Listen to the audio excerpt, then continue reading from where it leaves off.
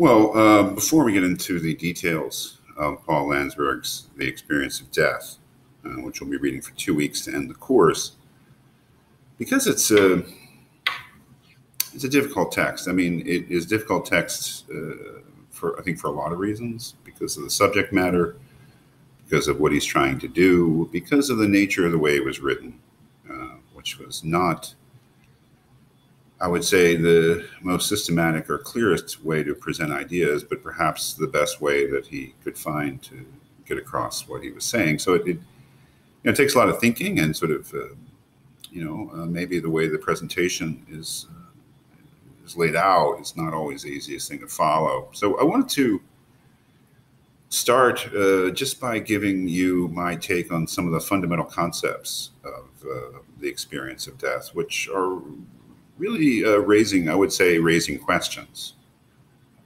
rather than giving us the sort of definitive doctrine or something about death, but raising problems. Well, of course, the title of the work is The Experience of Death. And one of the things that Landsberg says right in the beginning of the work is that he wants to ask this question: what is the meaning of death for the human person? And he says right away that answer to that question has to be rooted in our experience. That is, if it's to be a meaningful answer to the question, it has to be based on something that we actually go through. Otherwise, I suppose it would be a fairly abstract academic answer, but not one that would be meaningful to us or reveal the meaning of death to us. So right away, we were faced with a problem, and something I want you to think about. Think about the title, think of the work, and think about what he's saying. He wants to describe the experience of death. Because we've read some of the history of philosophy here having to do with the subject of death. We're aware of Epicurus, and immediately we have to ask the question, what experience? That is, if we're Epicureans with regard to death, we do not think that death can be experienced. It's logically impossible, given the nature of death as the privation of all awareness and sensation, that it actually be experienced. Landsberg, who does mention Epicurus briefly later on in the essay, has to be aware and is aware of the general problem of trying to talk about the experience of death, given the nature of death. So he's no answers here. It's just a problem you should keep in mind. What is the experience of death, according to Landsberg, and how does he give us an answer that wouldn't be immediately refuted by somebody like Epicurus? One of the big ideas in Landsberg is the idea of the person. He says that death becomes a problem for human beings only when they realize themselves as persons.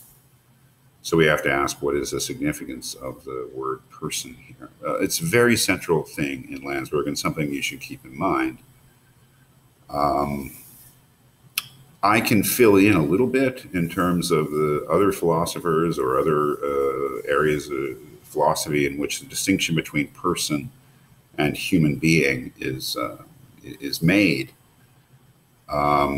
They may not be fair to Landsberg because they may not be the kind of things he's keeping in mind, but one of the things you have to think about here is what he means by person, and why it would be that death is problematic. Death becomes a problem, a spiritual problem, a philosophical problem, a spiritual problem, an existential problem, only for the person, as opposed to the, what's he call it, the living being or the organism or the member of the species. Basically, so we'll be going through that. I'll be talking about, maybe some of the ways in which we conceive of person and what he means by person as we go along, but something you should keep in mind.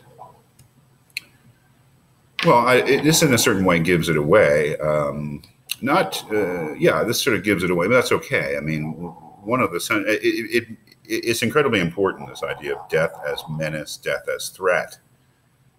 But again, the way this was written was not perhaps the most perspicacious way. It's brilliant, I think, but like many brilliant things in the history of philosophy, it wasn't exactly written in the clearest way. And it has the, frankly, I love Paul Landsberg's work, but it has the feeling of a first draft, which is fine. First drafts can be the best drafts. But this idea that death as menace and threat, and that is that when death reveals itself in its true nature to us, it reveals itself as something that is a threat and menace. And I think it is quite true what I say there, that Landsberg believes that the true nature of death only became revealed in human history with the emergence of Christianity. This is a Christian work. Moreover, it's a Catholic work. Christianity is Christianity, but there are different histories and different approaches and different styles of Christianity. This is a very Catholic work. Take that for what it is. One of the things to keep in mind is that Landsberg says at a certain point that the central characteristic of Christ is that he is the victor over death. So death is the enemy. So death is threat and menace, and we'll see how that is connected up with personhood and with the next concept, which is separation, which I believe, oh no, it's not the last one, sorry. Separation. The real tragedy of death is that it threatens to separate us. We'll see that perhaps the most important section of the essay is section 4, where he describes being with a dying friend, being present at the death of the friend.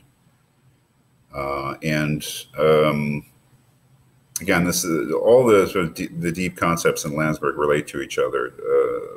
Experience, personhood, death as threat, individuality, separation, love, hope. That they all relate to each other, but they're distinctions that are important to make, but they do relate to each other. The separation is really where the threat of death comes from. I think that is persons are threatened by death, and that threat really is the separation of persons, the sundering of community. And that community has to be about love. So really another thing to keep in mind when you're reading Landsberg is that death only really becomes a threat, in a sense, when it threatens love, when it threatens the community of individual persons. And I think it's only really individual persons that can experience love in the fullest sense. And so death, well, we'll get into the details later.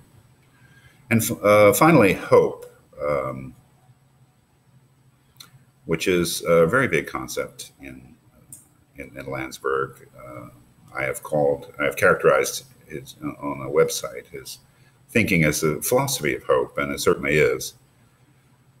Good thing to keep in mind, he does mention Heidegger, and he does take on Heidegger explicitly, is that he is offering an alternative to Heidegger's characterization of human existence as being towards death. Landsberg is offering an alternative philosophy, which he seeks also to ground in human existence, just as Heidegger did. That human existence is not, in its deepest structure, a being towards its own end. It's not towards its own demise, towards its own nothingness, which is what the being towards death idea is that human beings, in order to live authentically, must acknowledge their finitude. They must acknowledge that they come to an end.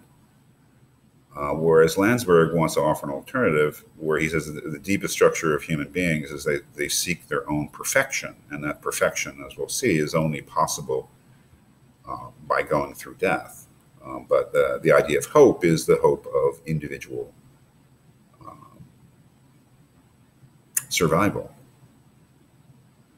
So these are just what I consider to be the 5 or 6 really most essential concepts of Landsberg's The Experience of Death, but I'll do a few videos for each of the readings. It is something you have to work at and give yourself time to think about these texts. You don't expect to be able to simply make a few underlinings and so it's all there, but you need to take some time to think.